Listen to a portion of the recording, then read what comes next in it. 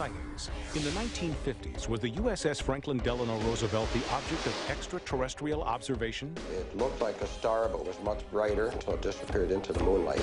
Then, a sightings exclusive. Our Heartland ghost investigation continues. A family is forced from their home by a violent spirit. Something's going on in that house. It's strange activity. Plus, a psychic leads twin sisters to the family they never knew. The minute she came to the motel where we were staying and walked in the door, it was just as if we'd always known her. And a terrifying past life memory forces this woman to relive the horrors of the Holocaust. Kept having this image being in this other woman's body that I just lost my mind. Later, are extraterrestrials time travelers from our own future? Extraterrestrials manipulate the fabric of space and time.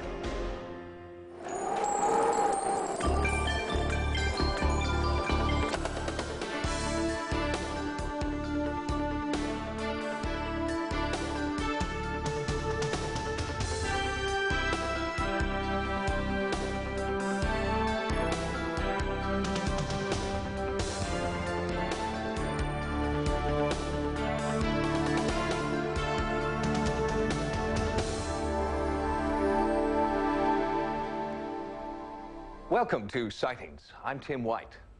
In 1952, military personnel stood together on the deck of a Navy flagship, the USS FDR, and watched as a disc-shaped UFO hovered above them. 3 photographs were taken, and this sighting was just the first of many reported aboard the ship. Despite vehement denials from the Navy, many people who served on the USS FDR believe that she was a UFO magnet. Sometime in late July, early August of 1952, as an ensign, I saw a bright light at the forward of the bow on the right-hand side, which would be the starboard side. The ship was on a shakedown cruise near Gitmo, Cuba. And I was down below decks. It was maybe approximately 8, 9 o'clock in the evening, I think it was. And this buddy of mine, Vince, who's seen a bunch of men coming from the engine room compartment running up topside on a ladder, said, "Red, why don't you go up there and see what's going on?" So I follow these guys up 3 or 4 decks up to the flight deck, and we were watching this little object, like a light, that was following our ship. And then it came out of the sky at us. My friends called me to come outside, and we observed a bright light quite high in the sky. It looked like a star, but was much brighter. The light tracked at a high speed and came to a stop, altered direction, and accelerated to high speed, stopped again, and it proceeded across the sky in this manner until it disappeared into the moonlight. These 3 men, Robert Coburn, Chester Grzinski, and John Lawrence, all served on the USS FDR. But each man was assigned to the ship on different tours, in different years, and with different jobs. And yet each man saw the same thing sometime during his service, an unidentified flying object tracking the Navy aircraft carrier through the sky. Others stood with them and witnessed the same events, which occurred over a 10-year period. But there is no record of any sightings in the ship's logs, and attempts to find other eyewitnesses have failed. I know that during September of '52, there were a series of incidents during Operation Main Brace, which was a series of naval maneuvers, military maneuvers with other countries. And during those maneuvers, there were a number of UFO incidents reported. One occurring in connection with a fighter jet, which had been followed by an unidentified flying object. Barry Greenwood is the research director of CAUSE, Citizens Against UFO Secrecy. He is also the co-author of the UFO Cover-Up. Greenwood has collected photographs of UFOs taken in 1952 from the deck of the flagship for Operation Main Brace. They were taken aboard the USS Franklin D. Roosevelt. On September 20th, a newspaper reporter was on the flight deck of the carrier. He had a color camera with him, and he said he turned down the flight deck and noticed a group of guys looking up into the sky.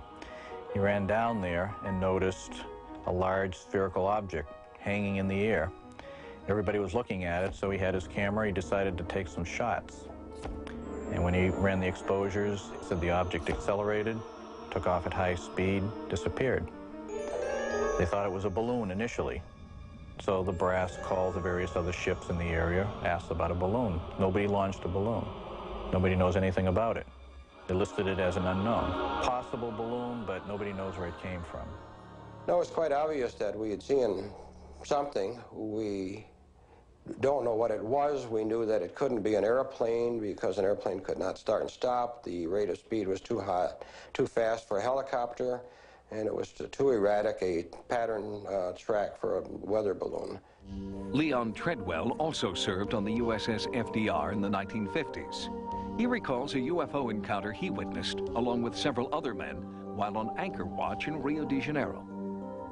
Two ships, or appeared to be ships, one above the other, maybe about 200 or 300 feet separated the two of them, and the counter-rotating lights. And all of a sudden a fireball dropped between the upper ship to the lower ship. Nobody knew what the devil was going on.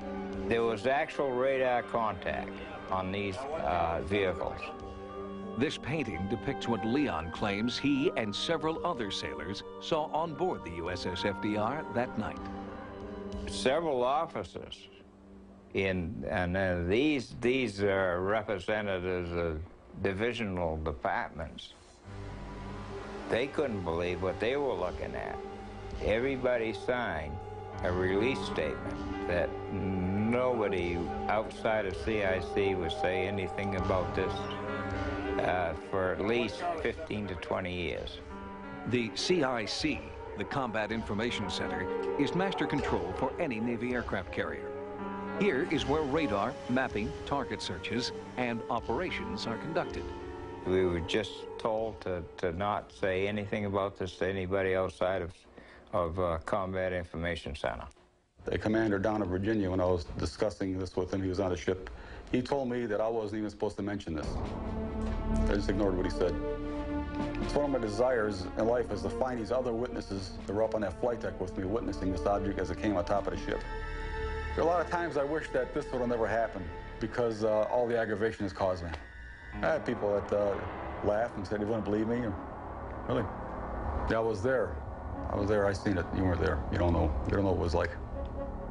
But why would an unidentified flying object of this Earth or any other spend nearly a decade tailing this particular ship? Crewmen claim that the FDR carried advanced nuclear weaponry that was supposedly top secret. The sighting was well known to insiders in the government at the time. It was written about by the head of Project Blue Book after he retired from the military, and he described it in great detail.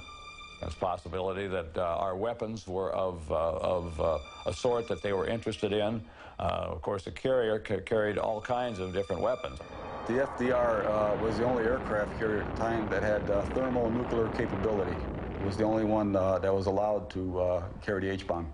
We would be the only ship, naturally, that would carry them because we would have the only method of delivering the atomic bombs. Since World War II, there have been a number of UFO sightings linked to nuclear storage and transport facilities. But these reports remain unsubstantiated, in large part because the government organization best equipped to investigate the sightings, the U.S. military, refuses to do so. I think they are probably covering up the incidents with the FDR because they're covering up all incidences of UFO sightings. I won't rest till I find somebody else that was on that flight deck with me to witness that same thing I did. The experience of the crew members aboard the USS FDR may not be unique. Sightings is currently conducting an in-depth investigation into charges that UFO confrontations have occurred at 3 different military bases where nuclear weapons are stored. We'll bring you the results of that investigation on a future edition of Sightings. Next, a Sightings exclusive. A violent spirit continues its assault on a Midwestern family. It happened so quick. I'm sitting right here and I didn't see it. It's on my side. This is what we know so far. A 2-story house built in 1872 sits on a tree-lined street in the Midwest. Inside, many people, including members of our Sightings investigative team, have reported feeling anomalous cold spots, eerie contacts with amorphous entities, and inexplicable electrical energy. One man has been plagued by spontaneous bleeding welts that he attributes to a vindictive spirit. What we don't know is why. What is causing this haunting activity in America's heartland? I could feel it. How did that happen?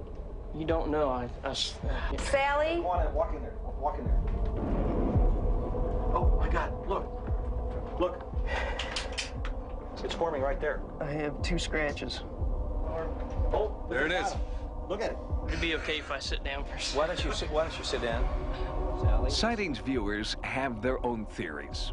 The wounds are self-inflicted, an allergic reaction, or psychosomatically induced. But the victim, his family, and many visitors here believe the strange phenomena are caused by a vindictive entity in the house. And that is why this family has moved out. But the empty house is still the focus of an ongoing sightings investigation.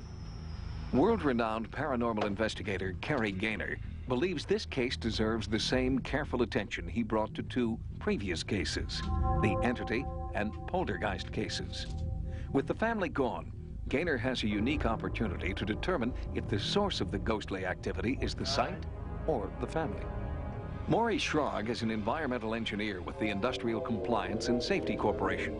He was brought in to search for electromagnetic anomalies, temperature shifts, between 25 and 30, abnormal radiation levels, or unusual levels of radon, carbon monoxide, or other gases. Nothing unusual was picked up, but there were still reports of ghostly activity by many visitors to the home, including the owner, a 20-year veteran of the local police department.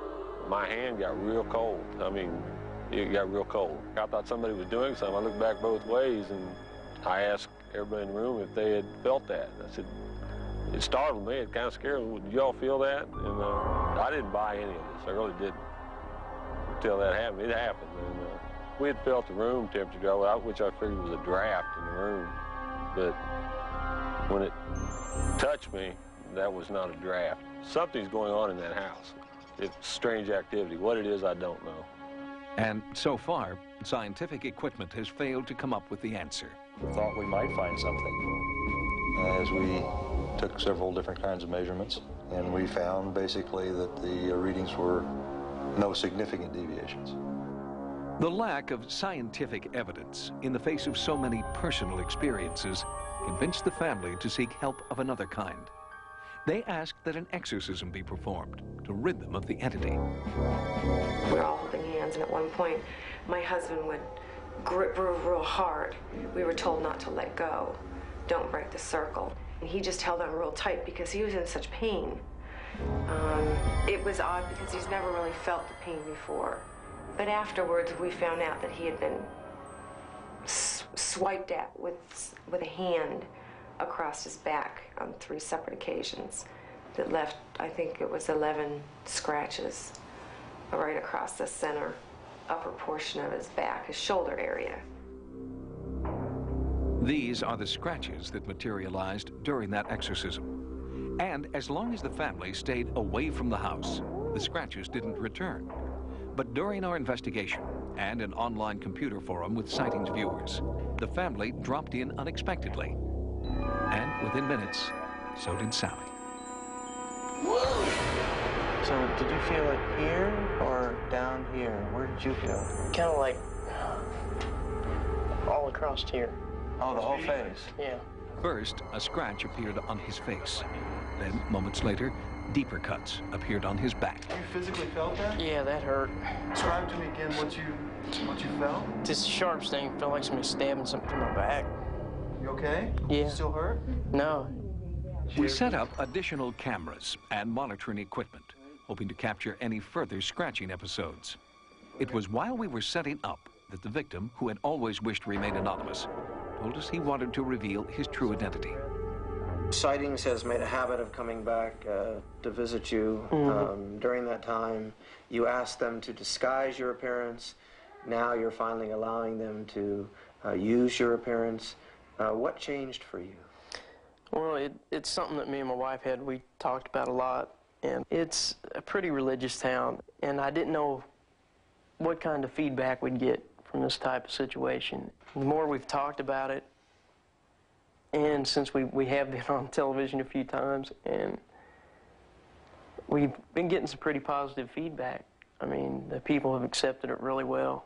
So people aren't ridiculing you as much like you thought they might? We get our taunts every once in a while, or somebody will, you know, say something, but it's something that you just, I know what's happening, and my wife knows what's happening, and that's what's important to me. Now here's a new one right now. Right now. Right here. Brand new. Can anyone get closer? Yeah, we're pretty close. I'm sitting right here and I didn't see it. It's on your side, yeah. It's on my side. I'm sitting right next to you. Mm-hmm. This scratch right here, all the way down to here, was not on your face when we came in because we saw this one here. We examined your face, your stomach, your back. Your hands are right here in full view of the camera and in full view of all of us. If one of those hands had gone to your face, I would have seen it. It would have been on that camera. This is truly incredible. Truly incredible. This happened right here, right this moment as we were talking. If this were true, typical poltergeist phenomena, it would follow Tony to his new home. Now, he's only been in his new home a month, so it's still a little bit too early to make that kind of judgment yet. The story's not complete here. We've got a lot more work to do. Sightings will continue to investigate this groundbreaking case. New tenants are set to move into the house. We'll monitor their experiences and also follow Pam and Jeff into their new home to determine if it is the house or the people who are the focus of this haunting. Coming up next, a psychic reunites twin sisters with their lost family. It was just if we'd always known her. There was no strangeness. We just felt she was our sister. Since they were born, Alice Heck and Agnes Nash have shared a special, some would say, psychic bond. Their lives have followed parallel paths. They finish each other's sentences. If one of them is hurt, the other feels pain. It's behavior typical of identical twins, and that's how Alice and Agnes have always explained it. But when they were 51 years old, their mother revealed that Alice and Agnes were not twins. Alice and Agnes were born in 1926. They share the same likeness, the same birthday, and a powerful mental bond. We're exact, identical, mirror twins with hypertelepathy, which means it's almost like a form of psychic. I can see in my mind what she's doing. She can see in her mind what I'm doing. I can always tell you what she's wearing. She can always tell you what I'm wearing. If I go to the store to buy something, she can see in her mind what I'm buying. She'll go to the store and buy the same dang thing. When she went through labor, I went through the whole thing with her, and when I had my twins, she went through it with me. The girls grew up in Rochester, New York, and for 51 years, they believed they were identical twins, until the day their mother shared a long-hidden family secret. My mother told me when we were 51 years old, about 2 months before she died. She called us to her house, and she says, I've got something to tell you. I don't know how you're going to take it. And she said, I realized that I do not have too much longer to live. She knew she was very, very sick. And she said, I think you better sit down. We both more or less said, what is it, Ma? And she says, well, you've always thought you were identical twins. Well, we are. No, you're not. You have 2 more. You are quads. There are 4 of you. And she said there were 4 of us, that she had seen the 4, that the 2 were taken at birth. Their mother died before Alice and Agnes could find out their missing siblings' names, addresses, or even if they were boys or girls. For the next 17 years, they sought help from private detectives, adoption agencies, and law enforcement. Nothing worked, until they asked a psychic for help. During the reading, what I picked up most importantly was the sister's name right away. It just flowed right out of me. But also a sense of sadness that their sister would really be reluctant about meeting up with them and connecting with them. Sandra also told Alice and Agnes that they would discover the whereabouts of this missing sister on Father's Day and meet her in the summer, just 1 month after the psychic reading. during an appearance on a TV talk show, the connection was made. A little boy was watching that show and noticed a striking family resemblance. And that's when the grandson of our new sister saw us and thought we looked like his grandmother, and that's how this all started. That sister had also been looking for her birth family. She contacted Alice and Agnes on Father's Day and met them that same summer, just as the psychic had predicted. The minute she came to the motel where we were staying and walked in the door, it was just as if we'd always known her. There was no strangeness. We just felt she was our sister, and that was it. The twins were now triplets. And as they began to learn more and more about their separate lives, they discovered a number of eerie similarities, although they had grown up miles apart in different families. Some of the similarities have been that she has a son and daughter, Mark and Maureen. I have a son and daughter, Mark and Maureen. Her daughter, Maureen, was born July 12, 1952. My son, Jimmy, was born July 12, 1952. I lost twin girls back in 1960. And her one child, boy, was born the same day that I lost the twin girls, October the 3rd. There is another similarity that's a very marked one. My sister was married the year before I was the new sister. And when we got married, she bought her gown in her hometown at a specialty shop. I bought my gown here in Rochester in a specialty shop. She had hers altered, and so did I, with seat pearls in the neckline. Our headpieces were almost identical. Baptismal records support Alice and Agnes's belief that this is their sister. But as the psychic predicted, the long-lost sister isn't ready to accept this new family. She is still looking for a paper trail. I guess it's overwhelmed her, according to what she says. She doesn't want her name used or anything right now. But she admits to us that she knows in her heart that she is our sister. So now we're leaving it up to her. While Alice and Agnes work on building a relationship with their sister, there is still a hole to be filled.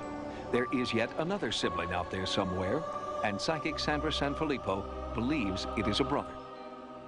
I hope that we do find him. He would be 68 years old. He might look like us. He may have dark. Our hair is naturally dark. He might have gray hair because it's also gray hair in the family. His birthday should be April the 6th, 1926. Alice and Agnes are confident in Sandra's psychic vision. They will search until they find the brother who can complete their family portrait. Well, the most that we want to get out of this whole thing is to get the four of us together so that we can all love one another and be there for one another in thickness and in thin, no matter what the future might bring. Because if they are in pain or need, we want to be there. We want to be there. I want to know that they're going to be all right. Alice and Agnes continue to search for the brother that they believe is out there somewhere. It's a reunion we hope to share with you on an upcoming edition of Sightings. Next, a terrifying past life memory forces this woman to relive the horrors of the Holocaust. Then, have scientists found a link between alien visitation and time travel? And a psychic finds clues to a murder through dreams. Reincarnation is the belief that a person's essence, their soul, never dies, but is simply transferred from body to body for eternity. Some people claim that they can recall their past lives. Taylor Sammons believes she is one of those people, and there's one past life she can never forget. Why else would she have vivid memories of her own death in a Nazi concentration camp? I was sure I was crazy. I was sure that the fact that I kept having this image, this memory of being in this other woman's body, that I just lost my mind. She was developing some headaches, severe ones. And in going over what was happening with her currently, I wasn't able to come up with any rationale, therapeutic type rationale, that would explain these headaches. Probably the fourth session after the headaches, she showed me some welting, and I couldn't explain that either. I got tattoos. They were marks on my arm, and they ran all the way up and they were sore, and you could literally see numbers. When the therapy began to change based on this new symptomology, I was thinking, oh my God, what is it that's going on here? Something is very different. Very puzzled. I guess I was very puzzled as to where this was all coming from. And it was as if becoming me, being born in 1957 in Seattle, was a joke. It had never really happened the way it was. And that feeling alone made me crazy. It was at that point we both agreed to look at some regressive work and see if there was something else going on. These were the kinds of images that overtook Taylor Sammons when she began regression therapy. The nauseating vision of one regime's attempt to decimate an entire race. And the personal horror of feeling somehow responsible. And Taylor Sammons learned that she was not alone. Rabbi Ionasim Gershom has uncovered other cases of supposed Holocaust reincarnation and has come to believe that they are real. Her story is very similar to other stories that I have heard of people having these memories and often having a great deal of guilt, a great deal of pain. Through past life regression therapy, Taylor came to believe that she was once Catherine, a German Jew born in 1914, and that her death occurred in the German concentration camp known as Buchenwald. In looking at the genuineness of the memories of Catherine, I believed, and I still believe today, that they were very genuine. And what would happen would be that we would sit down and start the regressive process, and Taylor would start to lose her sense of self right there, and Catherine would emerge. And Catherine would start talking about events that she was struggling with and things that have happened in her life, some very traumatic, very traumatic. And these were the kinds of things that Taylor, throughout the years of knowing her therapeutically, I don't believe she could have known at all, nor could she have prefabricated in a regressive state. Among her past life memories was the name of a town, Lunenburg, where Taylor believes Catherine once lived. It is among the remembrances she has chronicled in her therapy journal. I lived in a village before we lived in the city. To tell you the name of the city, I want to say Lunenburg. I think this is the town square where nice things went on at first, and these were like buildings. These were the tops of buildings. They were rounded, and they had something up here. I remember cobblestone roads. I remember, because I've never seen those. The obscure German town of Lunenburg actually does exist. It is known for its unique architecture, beautiful cobblestone streets, and marketplace. There is a fountain in the middle of the square. These uncanny coincidences led Taylor to explore her memories further with renowned past life therapist Frank Baranowski. Together, they uncovered more details of Catherine's life. She had 2 children and was pregnant when she was arrested. And this is the time when she feels like the children can't go to a concentration camp, and she decides to take their life. My children were 5 and under 2. And then the baby was born in the camp. I killed my daughter first. I suffocated her. And then I remember straightening her out like she was a little teddy bear, like she wasn't a person, a doll. And my son, I went to the chair, the rocker, and held him.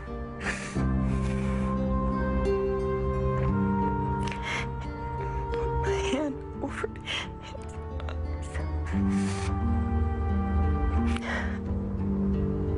And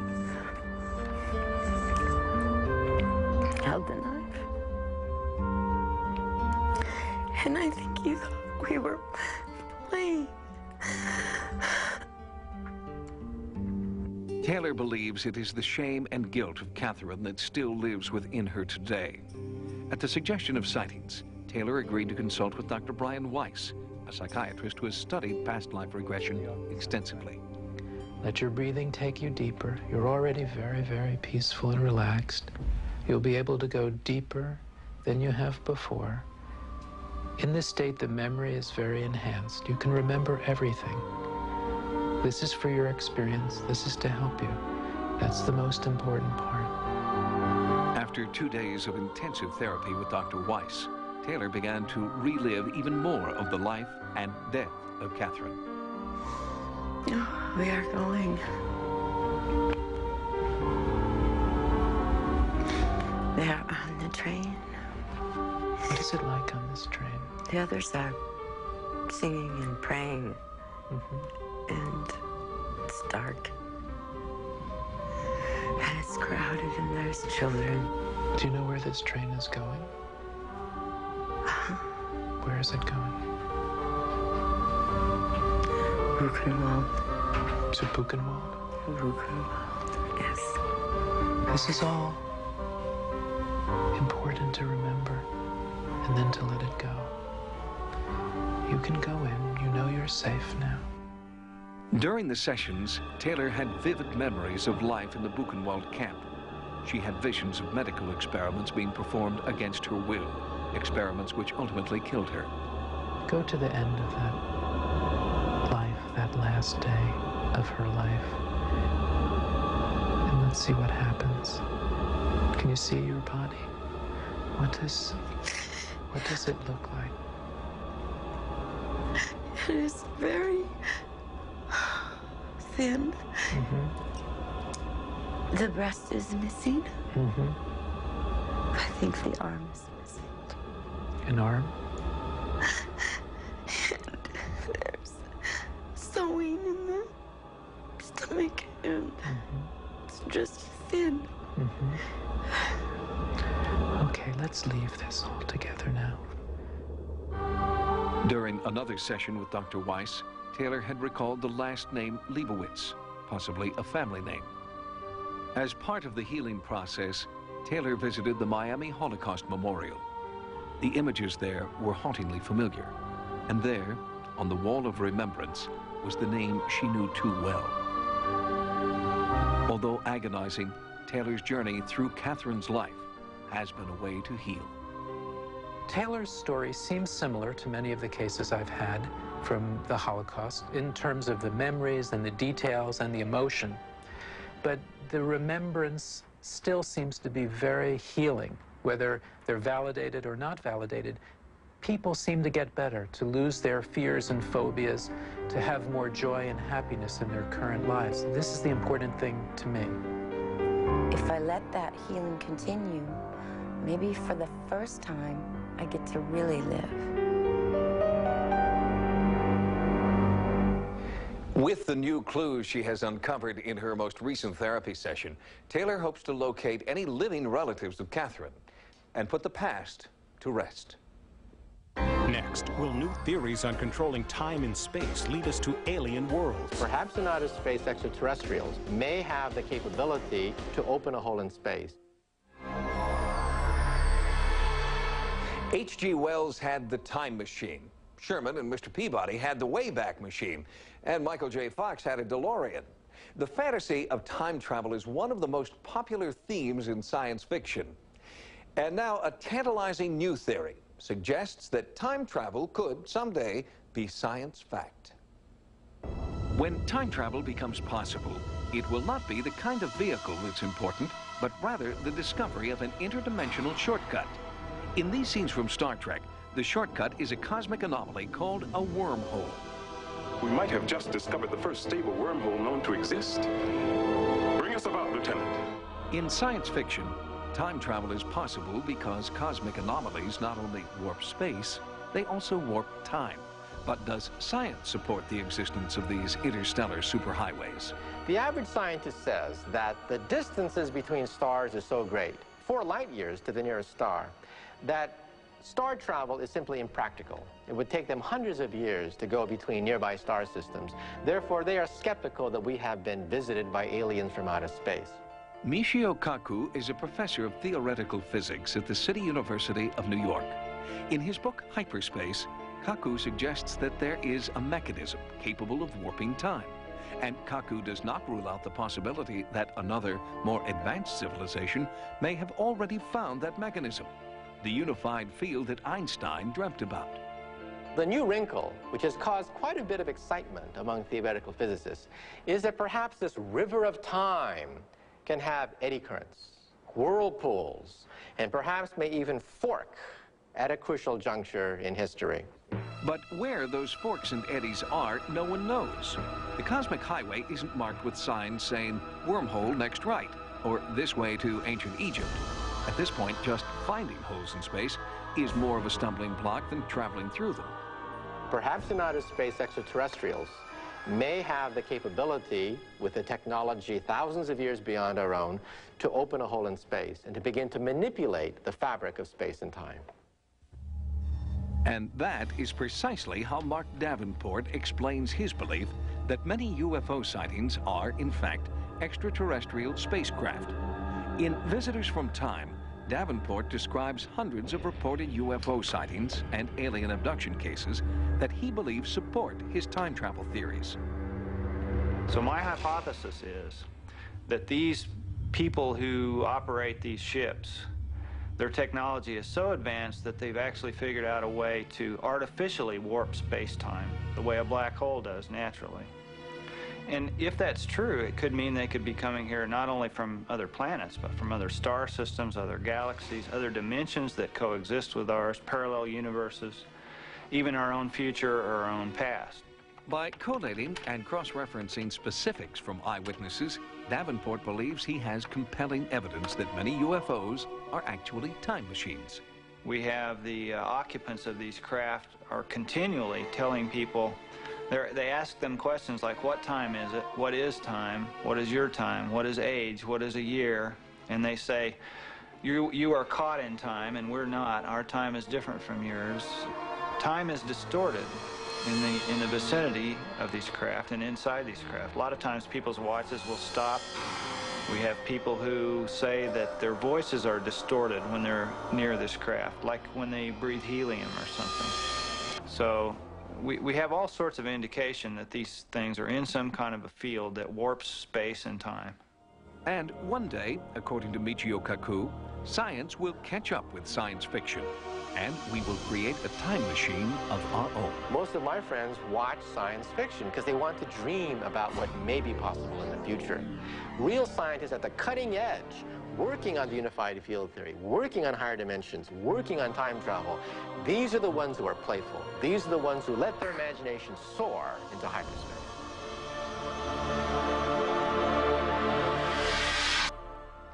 Not all scientists agree with Michio Kaku's hyperspace theory. Eminent physicist Stephen Hawking has stated that time travel is impossible because we've never been visited by any tourists from the future. Or have we?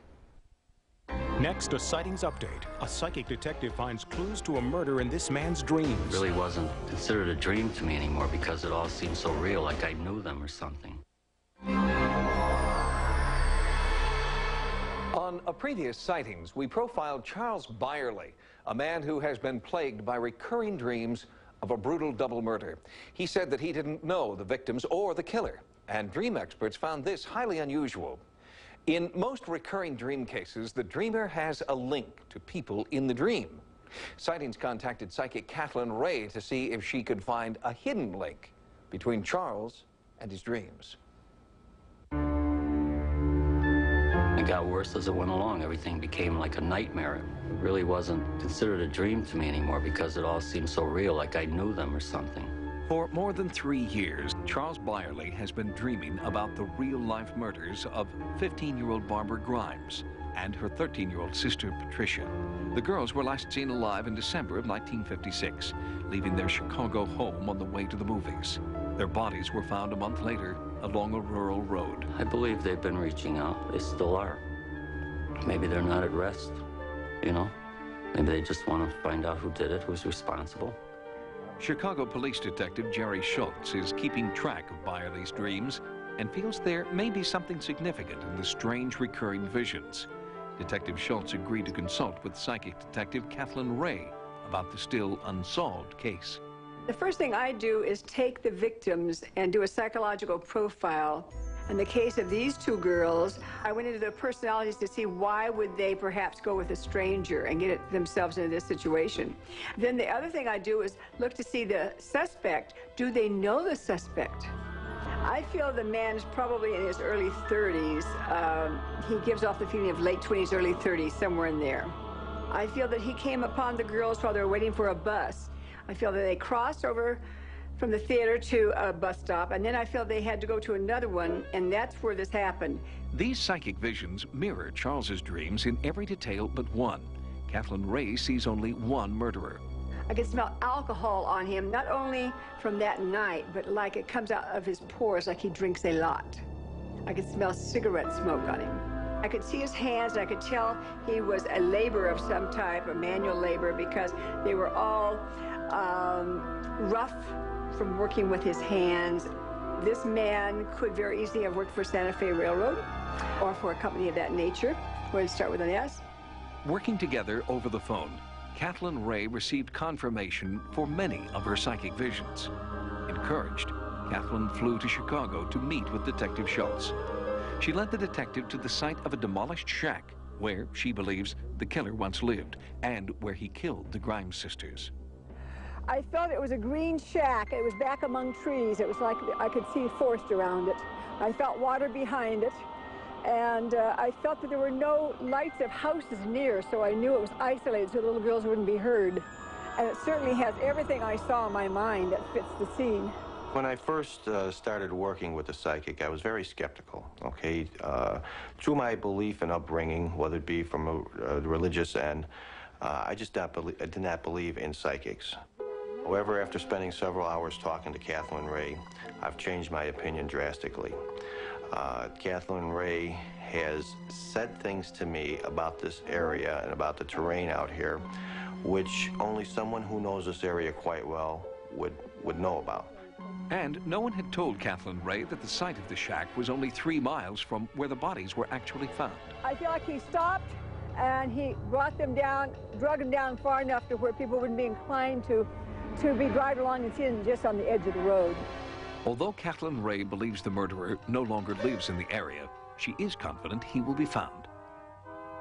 I feel like he's still alive. I feel like he doesn't live here right now. I feel like he lives in a state that has more mountainous terrain around.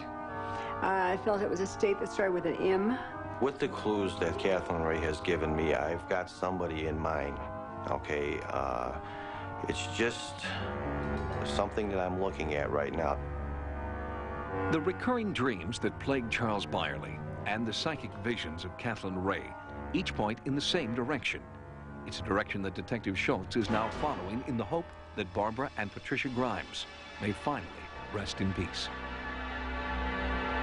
Officially, there is no suspect in the death of the Grimes sisters. But Detective Schultz is following up on the leads Kathleen Ray has provided in a concerted effort to reopen the case.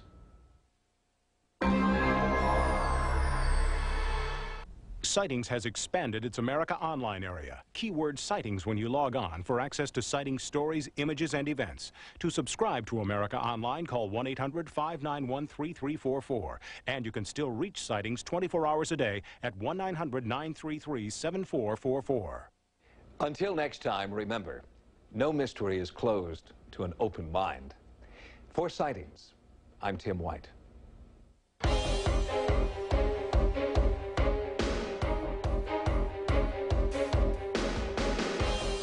Next on Sci-Fi, Dark Shadows.